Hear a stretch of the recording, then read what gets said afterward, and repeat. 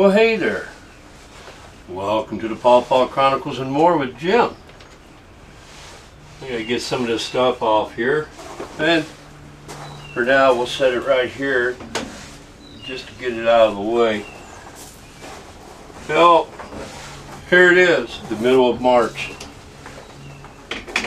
and we're quickly coming up on growing season once again. And right now I'm working on getting things together, and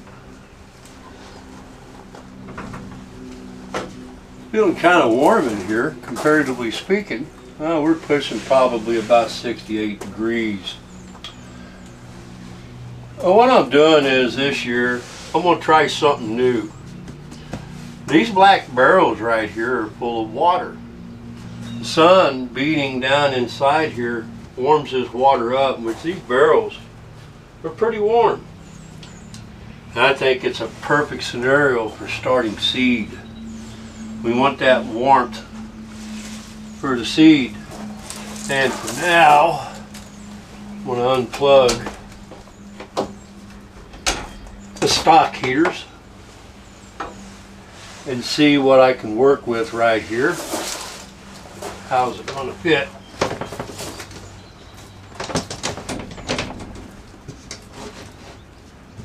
That'll work out great. Now if I wanted to, what I can do is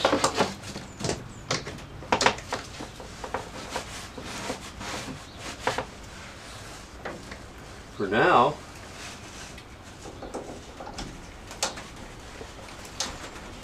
what in the world?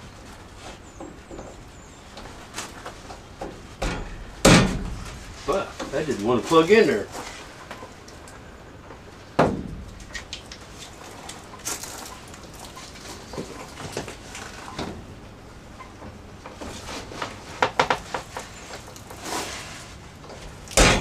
There we go.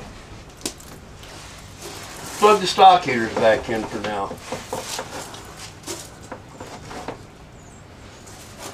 Worked out good.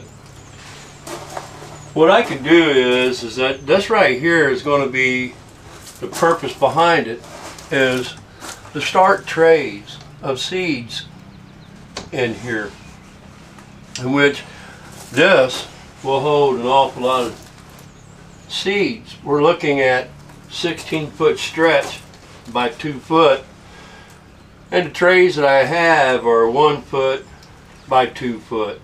Some of them are 18-celled trays, and some of them are 32-celled trays. So we're looking at an awful lot of seeds, but I won't be germinating that many seeds. But anyways, it's something that I wanted to share with you. You know, with pawpaws, you plant them outside, they'll germinate on their own outside naturally. What ends up happening is you're looking at, sometimes between the middle of July to the end of July, before the seedling even breaks the ground. A lot of that's got to do with warmth and also your growing zone.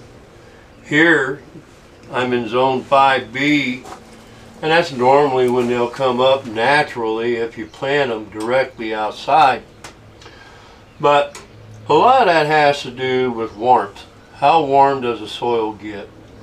And these tubs right here, you know, as the sun is beaming down into this greenhouse, it'll warm these black tubs up, and ambient heat will generate upwards into the flats and help warm those seeds up. And hopefully this will be something that will help the seeds germinate a lot quicker, and that's what I'm after, and I wanted to share that with you. I think this is going to be a good tip to share with you, and it's the reason why I decided to share it with you.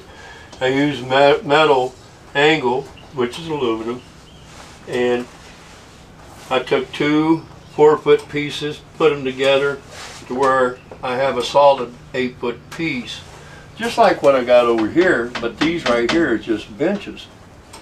And this right here is going to be my seed bed, off-ground seed bed, with the usage of heat coming off of these barrels. It's been a long journey for me, and I've shared an awful lot with you. There's other things that I'll be doing this year that I'll share as I go, like I normally do. We'll learn as I go, share as I learn. And that's what we're after. We want to share what it is we are doing with one another as far as germinating and propagating the pawpaw along with other trees. But anyways, I got some things I need to get picked up outside. I got fence to get off of some trees that I protected from deer this year and get things ready for the growing season. Well, my name's Jim. If you like what you see, subscribe. Don't forget to click on that bell for any notifications. Any comments or questions that you may have, I welcome. Y'all have a God bless day.